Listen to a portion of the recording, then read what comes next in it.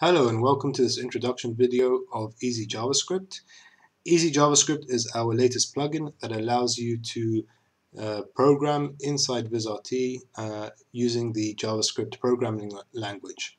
The benefits of this is that JavaScript is a very modern and well-supported programming language with a lot of huge online community with a lot of open source examples, and it's very easy to use. So this is going to be the first video in a series of videos of the ezJavascript plugin where we're going to create a application that builds a scene tree programmatically using JavaScript. But in this video I'm just going to overview the plugin itself and the different options that we have. So to get started, all we have to do is go to the built-ins tab and we go to the container plugins, and inside the Erizos folder we have the ezJavascript plugin, which you can just drag and add to our scene. And this will open up our editor. So the editor is very helpful. It's a modern scripting environment with a lot of helpful features that I'm going to cover in this video. So before we get into writing any code, let's just talk about the options that we have here at the bottom. So run is going to compile and run our script that we write. Stop and cancel will stop any code that's running. The diff button is very helpful. This allows you to compare any changes that you make to your code. The help button, this is the most important button that we have. Clicking on this is going to open up the documentation of ezJavascript. And what we've done, we've put a lot of effort into making a clean and easy to read documentation. So let's just quickly go over this. As you can see, we have an examples section with a bunch of different examples that we created based on things that we think will be useful for you when developing in Viz. So for example, you can read, you have some example code here of how to read a local file and to parse it. And we have an HTTP request of an example of getting a resource that's hosted on a server somewhere. Another example here is loading an image that's hosted on a server. So if you have a server with images, you can grab them via JavaScript and add them to a container. The next section that we have is the callbacks. These are the built-in functions inside Vizrt. So for example, we have the onInit function. When the scene is first loaded, we can call something, and you have a bunch of other callbacks over here. For example, on mouse move or on key up, so you can get callbacks and run some code based off these events. And we'll scroll down a little bit more and we have the classes. So the classes are all the different objects that we have inside Vizrt. What we've actually done is converted the Vizrt SDK into JavaScript with all the parameters that are available. So just an example, we can go to the container class. This is a Viz container, and you have all the different properties of a container. So for example, if the container is active, you have a true or false value. You can see this is a Boolean value. What else do we have? You have the container ID, for example. You have the container name, which returns a string, which is the name of the container. And you have all the different properties listed here for you. If we scroll down a bit more, we have the functions of this class, the container class. So for example, on a container, we can use the add function to add a new container.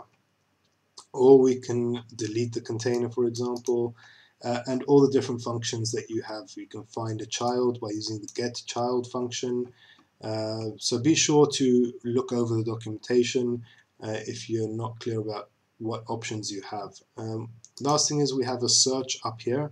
So for example, I can search for the director class, and that's going to jump to the director class documentation.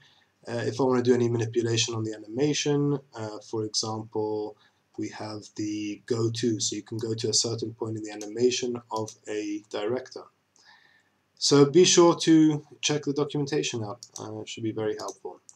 The last thing we have over here is the events. If I click this, these are the default callbacks that we just saw in the documentation. So for example, if I want to run some code when the scene first loads, I can use the onInit callback. and then this is going to add the function to our scripting environment over here.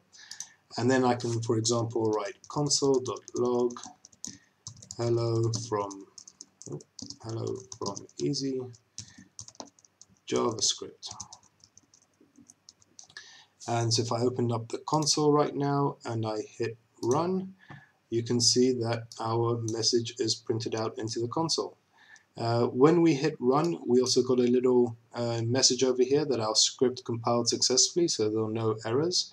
And what's really helpful in ezJavascript is that if we do make a syntax error, it's going to tell us about it straight away. So, for example, if I write var equals variable, so you can see that this is invalid JavaScript syntax, and it's going to give me an error message right in line where the problem is as I'm typing, as I'm programming.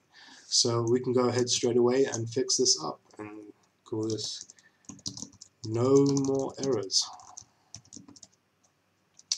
So that's going to be very helpful for developers as you're working. It's going to give you hints if there are any errors, any syntax errors that you may have. So I can go ahead and close the console now. And the last thing we have is this little arrow icon over here, which will pop the editor out into a floating window. This gives us more space to work with while we're scripting. And I can just close this back by hitting the X button. So in the next video, we're going to, like I said, we're going to create an application that builds out a scene tree for us. And I want to show you the result of that right now. So I'm going to get rid of this container. And I'm going to open up the example that I created before. And in this code, what we have is a JSON object that defines the different containers that we want to add to our scene. So I'm just going to go ahead and run this script. And you can see it adds a bunch of containers, also nested containers into our scene tree. And even some of the containers have different plugins. So this one has the rectangle plugin with a material on it.